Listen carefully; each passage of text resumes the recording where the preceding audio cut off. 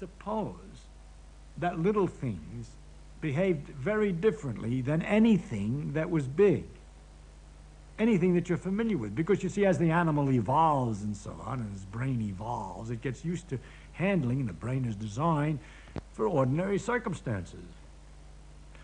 But if the gut particles and the deep inner workings were by some other rules and some other character, they behaved differently, they were very different than anything on a large scale, then there would be some kind of difficulty in understanding and imagining reality. And that difficulty we are in. The behavior of things on a small scale is so fantastic. It's so wonderfully different, so marvelously different than anything that behaves on a large scale. You say electrons act like waves. No, they don't exactly. They act like particles. No, they don't exactly. They act like a kind of a fog around the nucleus. No, they don't exactly. And if you would like to get a clear, sharp picture of an atom so that you can tell exactly how it's going to behave correctly, have a good image, in other words, a really good image of reality, I don't know how to do it.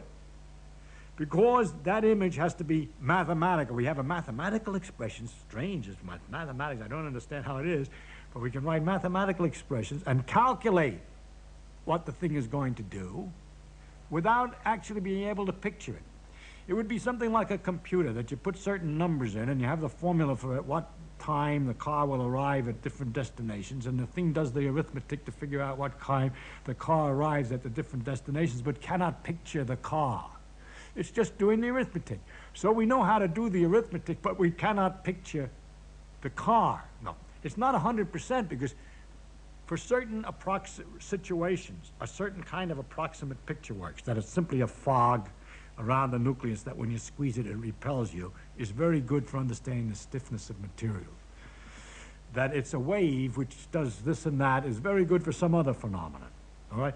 So when you're working with certain particular aspects of the behavior of atoms, for instance, when I was talking about temperature and so forth, that they're just little balls is good enough, and it gives a very nice picture of temperature. But if you ask more specific questions, and you get down to questions like, how is it that when you cool helium down, even to absolute zero, where there's not supposed to be any motion, it's a perfect fluid that hasn't any viscosity, has no resistance, flows perfectly, and isn't freezing?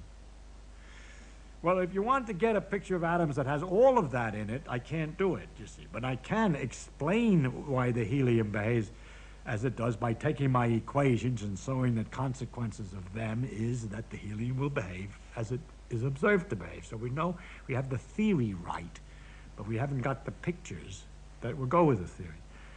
And is that because we're limited and haven't caught on to the right pictures? Or is that because there aren't any right pictures for people who have to make pictures out of things that are familiar to them? Well, let's suppose it's the last one, that there's no right pictures in terms of things that are familiar to them. Is it possible then to develop a familiarity with those things that are not familiar on hand by study, by learning about the properties of atoms and quantum mechanics, by practicing with the equations, until it becomes a kind of second nature, just like it's second nature to know that if two balls came toward each other, they'd smash into bits. You don't say the two balls, when they come toward each other, turn blue. You know what they do. So the question is whether you could get to know what things do without, better than we do today. You know, as the generations develop, will they invent ways of teaching and so that the new people will learn tricky ways of looking at things and be so trained, so well trained, that they won't have our troubles with the atom picturing. There's still a school of thought that cannot believe that the atomic behavior is so different than large-scale behavior. I think that's a deep prejudice. It's a prejudice from being so used to large-scale behavior. And they're always seeking to waiting for the day that we discover that underneath the quantum mechanics, there's some mundane, ordinary balls hitting or particles moving and so on. I think they're going to be defeated. I think nature's imagination is so much greater than man's, she's never going to let us relax.